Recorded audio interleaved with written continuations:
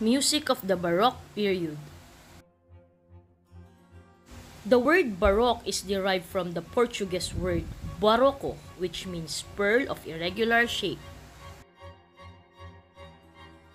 Great composers during the Baroque period: George Friedrich Handel, Johann Sebastian Bach, Claudio Monteverdi, and Antonio Vivaldi.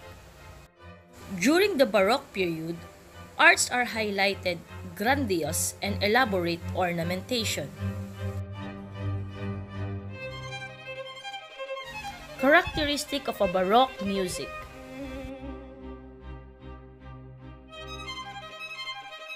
melody sounds elaborate and ornamental. Melodies are not easy to sing or remember. Primarily contrapuntal textures with some homophony. Dynamic contrast alternation between loud and soft. Music genre during the Baroque period are operas, oratorios, suites, toccatas, concerto grosso, and fugue. Orchestra during the Baroque period consists of string and continuo. Harpsichord and organ are the keyboard instruments that are commonly used.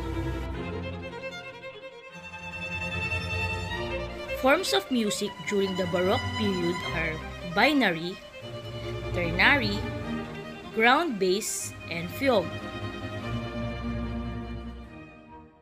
Music genre of Baroque music: concerto, a form of orchestral music that employs a solo instrument accompanied by an orchestra.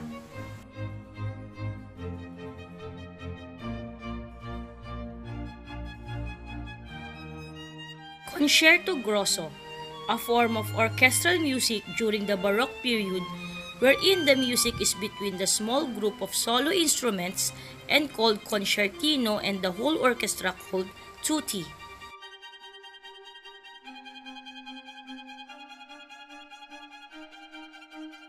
Oratorio, a large-scale musical composition for orchestra and voices that incorporates narratives on the religious themes.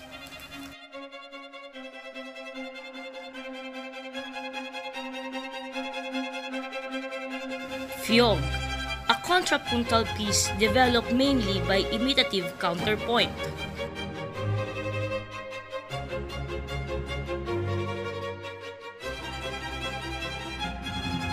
Chorale, a musical composition that resembles a harmonized version of hymnal tunes of the Protestant Church during the Baroque era.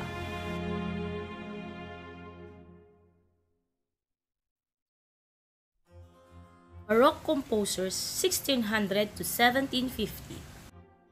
Antonio Vivaldi.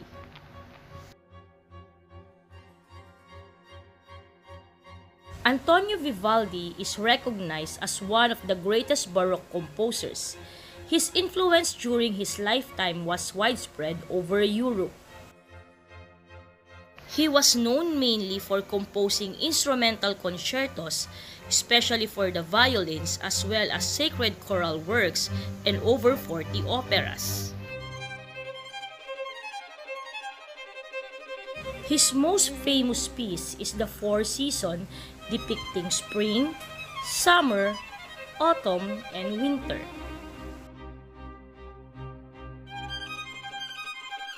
Johann Sebastian Bach.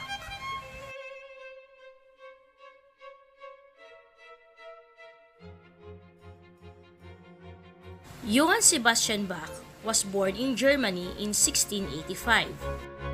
Johann Sebastian Bach came from a family of musicians.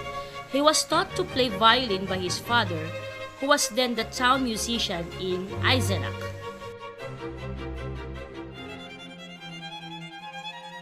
He entered school at age of 7 and became orphaned at age of 10.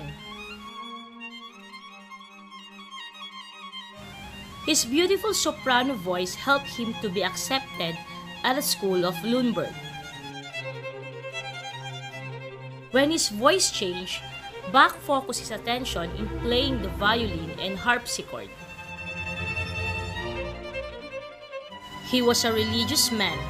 His personal and deep faith is shown in his sacred music. He was known for his compositions for organ, orchestra, and oratorio. His works include Concerto Grosso, Masses, Cantatas, and Fugues. George Friedrich Handel.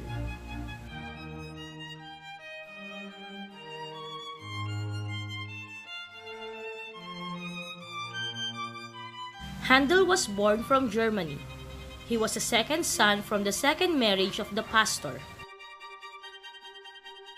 Despite of his father's opposition, he secretly taught himself to play harpsichord. At the age of 7, he gained access to the church organ and started to play. A duke heard him play and insisted him in giving a formal education. Handel is remembered for his operas and oratorios. He became England's favorite composer. His famous creation is The Messiah,